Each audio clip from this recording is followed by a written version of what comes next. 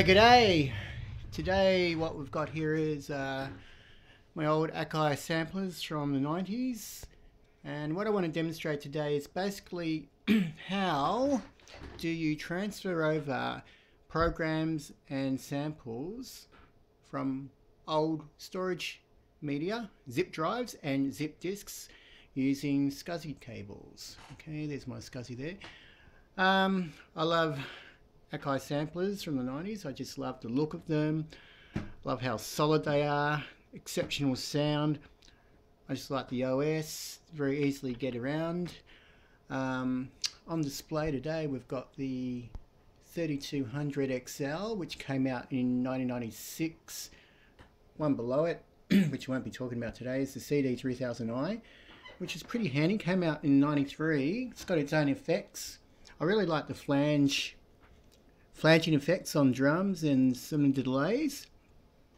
And what's really handy about this model is that it's got a CD-ROM drive in it, which is great if you've got a lot of the older CD-ROMs hanging around. Okay, so what I want to demo now is basically how do you get your sounds and your samples onto your sampler without actually sampling from the inputs. Well, if you want to save those as well. Now, what I've got today is two zip drives. So the one here is connected to SCSI on the back of the sampler, okay, and the one next to it, this one here, is connected up to my PC, which is just sitting down there. Okay, so basically what I'm going to do is just describe briefly what I've got in my sampler at the moment. Let's try and get this thing focused. Okay, let's just go to, where are we here? Load. Actually, I'll go to save. Now, what's really important when you've got your zips in there and you go to format, which is here, just press format there. You're given two options, and that is whether to format or arrange. Now, always go to arrange button. So press arrange. I won't do it now because I don't want to arrange my already arranged formatted zip. Now, what that actually does is to just set up partitions on your zip drive. So you can have any amount of partitions, not exceeding 60 megabytes. I've set up a number of partitions on my disk drive at the moment. Let's just see. So I just want to show you. I'll just go to load and show you what I've done here. It's a little bit tricky with holding this thing, but what I did was to set up 5 different partitions. And what you can do also within those partitions is basically set up. So there's A, okay, there's B, not currently active at the moment, C, blah blah blah. They're all 20 megabytes. There's A, and I've got a series of volumes within the partitions as well. Okay, so I've got 3 at the moment. There's my keys, the bass, slips over to all my programs, and my drums in there. Okay, so I just want to briefly show you what to do. So just going to eject from the old, there's my zip disk there. I'm going to put it on the computer now. So let's go to the computer. Now I've got, here we go. Get my computer to wake up. Now this is actually Windows XP. I've got it on a partition of Windows 10 as well, which I find is really handy for doing this old sort of stuff. Now I've got it, the old Chicken Systems translator here. Now I'm just going to refresh this, and we should be able to see. Let's refocus this thing again. Up the top there we've got the iOmega Zip 100, and above that in my CD drive I've got a CD-ROM in there. So I'm basically going to transfer over a program from the CD-ROM directly to the zip drive. So let's just open up this. There we go, 1, 2, 3, 4, 5 partitions. I've only got one operating at the moment. There we go, that was exactly the same that was Exactly the same that was in on my sampler.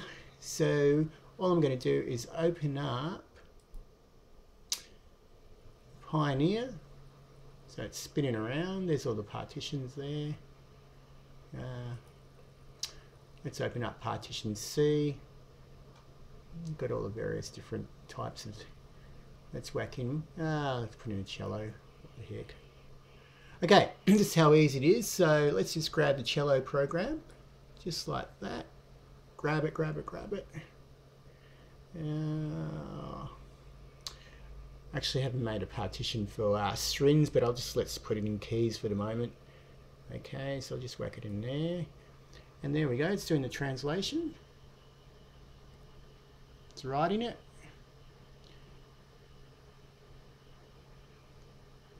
I think this is it's pretty big, no, it's done pretty quickly. Okay, that's all done. Let's just open it up and see if it's in there.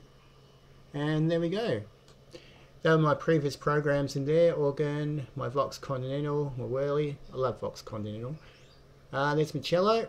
So all we got to do is basically flip it out from the computer. There we go. Jesus. It almost flipped off the floor. Whack it back in here, in the sampler. It's all pretty painless. Just trying to get away from the shadow here. Okay, so let's go to the old load. Okay, I want to flip over to keys because that's where I had my... and there we go. Chamberlain cello. Beautiful. Okay, so let's just go.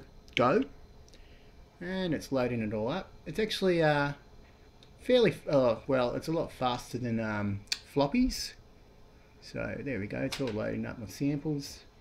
I think they're pretty long cello samples. See how long it takes. It's a lot faster than having floppies, and besides you can have 100 megabytes. And you can also save all these samples onto a virtual drive on the computer as well. Oh, so after all that, that's all done. So that should be in on the computer. So sorry, the sampler. Let's go to my programs. I've just set up single programs at the moment here, and let's have a look. Yep, there it is, way down the bottom there. The Chamberlain cello. Yep, no problems. Let's just go to renumber so we can use it. I've got it just on 1 at the moment. Let's check on 1. Set that. Yep. Exit. Let's go to MIDI. And let's just assign MIDI channel for that one. Okay, maybe we'll put it on 7. Just swap this one around to 6. Okie dokie. Now, better put this on.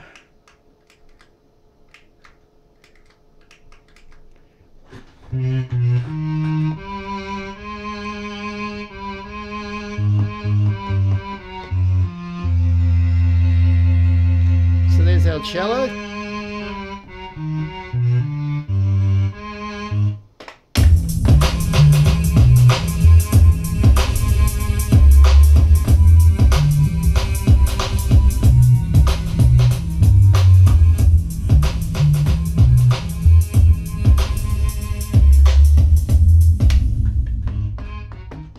I should also mention that you can also add effects on here as standard. So if I go back to my programs and just go to mix, and let me see, where are we? Where's my old cello?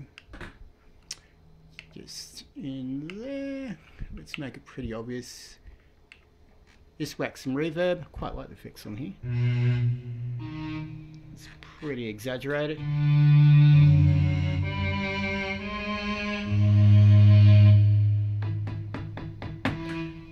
Thanks for watching. Hope this was beneficial to some people on usage of the old zip drives, transferring sound. So I'll try and do some more videos shortly, maybe on SCSI cards and so forth. Thanks for watching. Bye for now.